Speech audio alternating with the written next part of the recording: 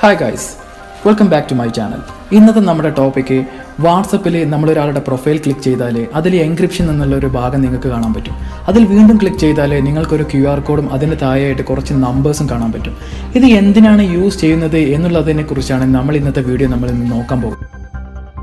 നമ്മൾ ആദ്യം നോക്കേണ്ടത് ക്രിപ്റ്റോഗ്രഫി എന്താണെന്നാണ് നമ്മൾ ആദ്യം നോക്കേണ്ടത്. അതായത് നമ്മളൊരാളുടെ കമ്മ്യൂണിക്കേഷൻ ചെയ്യുന്ന സമയത്ത് നമ്മുടെ ഡാറ്റ പ്രൊട്ടക്റ്റ് ചെയ്യുന്ന മെത്തേഡിനെയാണ് നമ്മൾ ക്രിപ്റ്റോഗ്രഫി എന്ന് പറയുന്നത്. അതായത് ഒരാൾ ഒരു സീക്രട്ട് മെസ്സേജ് എഴുതി മറ്റേയാൾക്ക് കൊടുക്കുമ്പോൾ നടുവിൽ ഒരാൾ ഉണ്ടെങ്കിൽ ആ സീക്രട്ട് മെസ്സേജ് വായിക്കാൻ ചാൻസ് ഉണ്ട്.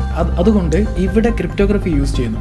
അതായത് ഇവിടെ അരവിന്ദ് നിസ്സിക്ക് മെസ്സേജ് അയക്കാൻ വേണ്ടി രണ്ടുപേർക്ക് മാത്രം അറിയുന്ന ഒരു ലാംഗ്വേജ് ഉണ്ട്. ഉദാഹരണത്തിന് A to Z വരെയുള്ള ലെറ്റേഴ്സ് ഓരോ നമ്പറുമായിട്ട് നമ്മൾ അസൈൻ ചെയ്യും. അതായത് A എന്ന് പറഞ്ഞാൽ 1, B എന്ന് പറഞ്ഞാൽ 2, C എന്ന് പറഞ്ഞാൽ 3, അങ്ങനെ Z വരെ ചെയ്യുന്നു. ഇതിനെയാണ് നമ്മൾ കീ എന്ന് പറയുന്നത്. അപ്പോൾ ഈ കീ യൂസ് ചെയ്ത് സീക്രട്ട് എന്ന് എഴുതുന്നത് ഇതുപോലെ നമ്പേഴ്സായി എഴുതുന്നു, എന്നിട്ട് സെൻഡ് ചെയ്യുന്നു. അപ്പോൾ ഇതിനിടയിൽ ഒരാൾ വന്നാലും ഒരാൾക്ക് ആ മെസ്സേജ് വായിച്ചാലും ജസ്റ്റ് നമ്പേഴ്സ് മാത്രമേ മനസ്സിലാകൂ. അപ്പോൾ ഈ നമ്പർ മെസ്സേജ് നിസ്സിക്ക് എഴുതുമ്പോൾ ഈ നമ്പറിനെ ലെറ്റേഴ്സാക്കി ഡീകോഡ് ചെയ്യുന്നു. ഇങ്ങനെയാണ് ക്രിപ്റ്റോഗ്രഫി വർക്ക് ചെയ്യുന്നത്. അപ്പോൾ ഒരു പ്രോബ്ലം നിലനിൽക്കുന്നുണ്ട്. കാരണം എന്തെന്ന് വെച്ചാൽ ഈ രണ്ടു പേർക്ക് മാത്രം അറിയാവുന്ന ഈ ലാംഗ്വേജ് മൂന്നാമതൊരാൾക്ക് ഹാക്ക് ചെയ്ത് അറിയാൻ സാധിച്ചാൽ ഈ ഒരു മെത്തേഡ് ടോട്ടലി ഫെയിലറായി മാറുന്നു. അതുകൊണ്ട് തന്നെ നമുക്ക് വീണ്ടും അപ്ഗ്രേഡ് ചെയ്യേണ്ട ഒരു ആവശ്യം വരുന്നു. അപ്പോൾ ഇതിനെ സോൾവ് ചെയ്യാൻ വേണ്ടിയിട്ട് വാട്സപ്പ് ഒരു പുതിയ ഐഡിയ കൊണ്ടുവന്നു. അതായത് എൻക്രിപ്റ്റ് ഡീക്രിപ്റ്റ്. എൻക്രിപ്റ്റ് എന്ന് പറയുന്നത് നമ്മൾ ലെറ്റേഴ്സിനെ നമ്പേഴ്സാക്കി മാറ്റുന്നതിനെയാണ് എൻക്രിപ്റ്റ് എന്ന് പറയുന്നത്. ഡീക്രിപ്റ്റ് എന്ന് പറയുന്നത് ആ നമ്പേഴ്സിനെ വീണ്ടും ലെറ്റേഴ്സാക്കി മാറ്റുന്ന മെത്തേഡിനെയാണ് നമ്മൾ ഡീക്രിപ്റ്റ് എന്ന് പറയുന്നത്. നമ്മൾ യൂസ് ചെയ്യുന്ന സിമ്പിൾ നമ്പേഴ്സ് ഒന്നുമല്ല അവർ യൂസ് ചെയ്യുന്നത്. അവർ യൂസ് ചെയ്യുന്നത് 60 ഡിജിറ്റ് പ്രൈം നമ്പേഴ്സാണ് അവർ കോഡായിട്ട് യൂസ് ചെയ്യുന്നത്. അതാണ് നിങ്ങൾ QR കോഡിന് താഴെ കാണുന്ന ആ ഒരു നമ്പേഴ്സ്. ഇനി നമുക്ക് ഇത് എങ്ങനെയാണ് വർക്ക് ചെയ്യുന്നതെന്ന് നമുക്ക് നോക്കാം. വാട്സപ്പ് 2 കീ ക്രിയേറ്റ് ചെയ്തു.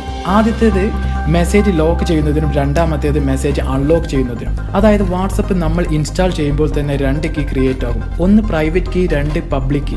ഈ പബ്ലിക് കീ എന്നത് വാട്സപ്പിൻ്റെ സെർവറിലും പ്രൈവറ്റ് കീ എന്നത് നിങ്ങളുടെ കയ്യിലും മാത്രമായിരിക്കും.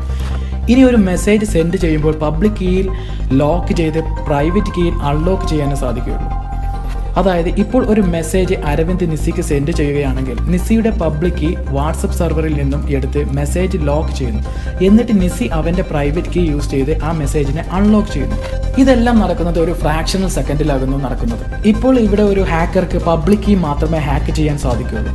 അതുകൊണ്ട് ഒരിക്കലും മെസ്സേജ് അൺലോക്ക് ചെയ്യാൻ സാധിക്കുന്നില്ല. കാരണം നമ്മുടെ അടുത്തുള്ള പ്രൈവറ്റ് കീ അവർക്ക് ഒരിക്കലും കിട്ടില്ല. ഇതിനെയാണ് നമ്മൾ സിംഗിൾ കീ എൻക്രിപ്ഷൻ എന്ന് പറയുന്നത്. ബട്ട് വീണ്ടും അവിടെയും ഒരു പ്രോബ്ലം നിലനിന്നു. അതായത് ഹാക്കറിനെ പബ്ലിക് കീ യൂസ് ചെയ്തുകൊണ്ട് മെസ്സേജ് അൺലോക്ക് ചെയ്ത് വായിക്കാൻ സാധിക്കുന്നില്ലെങ്കിൽ പോലും അതേ മെസ്സേജ് ഡിലീറ്റ് ആക്കി പുതിയ മെസ്സേജ് അവന്മാർക്ക് തോന്നുന്നത് എഴുതി പബ്ലിക് കീ യൂസ് ചെയ്തുകൊണ്ട് ലോക്ക് ചെയ്ത് സെൻഡ് ചെയ്യാൻ ഹാക്കറിന് സാധിക്കുന്നു. അപ്പോഴാണ് വാട്സപ്പ് വീണ്ടും അപ്ഡേറ്റ് ചെയ്ത് ഷെയർഡ് കീ എൻക്രിപ്ഷൻ എന്നുള്ളൊരു കൺസെപ്റ്റ് കൊണ്ടുവന്നത്. അതായത് അരവിന്ദ് നിസ്സിക്ക് ഒരു മെസ്സേജ് സെൻഡ് ചെയ്യുമ്പോൾ അരവിന്ദിൻ്റെ പ്രൈവറ്റ് കീയിൽ ഒരു ലോക്ക്, അതുപോലെ നിസ്സിയുടെ പബ്ലിക് കീയിലും ഒരു ലോക്ക്, ഇങ്ങനെ 2 ലോക്ക് യൂസ് ചെയ്ത് സെൻഡ് ചെയ്യും. അപ്പോൾ ഹാക്കറിന് മെസ്സേജ് പുതിയത് എഴുതി സെൻഡ് ചെയ്യണമെങ്കിൽ ഹാക്കറിന് 2 കീ ആവശ്യം വരുന്നു. ബട്ട് അവന്മാർക്ക് പബ്ലിക് കീ മാത്രമേ കിട്ടുകയുള്ളൂ. പ്രൈവറ്റ് കീ കിട്ടാത്തതിനാൽ അവർക്ക് ഹാക്ക് ചെയ്യാൻ സാധിക്കുന്നില്ല. ഇതിനെയാണ് വാട്സപ്പിലെ എൻഡ് ടു എൻഡ് എൻക്രിപ്ഷൻ എന്ന് നമ്മൾ കാണുന്നത്. അപ്പോൾ ഇന്നത്തെ വീഡിയോ എല്ലാവർക്കും ഇഷ്ടമായെന്ന് ഞാൻ കരുതുന്നു. അപ്പോൾ നിങ്ങളുടെ നിർദ്ദേശങ്ങളും അഭിപ്രായങ്ങളും എല്ലാം കമൻറ്റ് ബോക്സിൽ രേഖപ്പെടുത്തുക. അപ്പോൾ മറ്റൊരു വീഡിയോയുമായി നമുക്ക് വീണ്ടും കാണാം.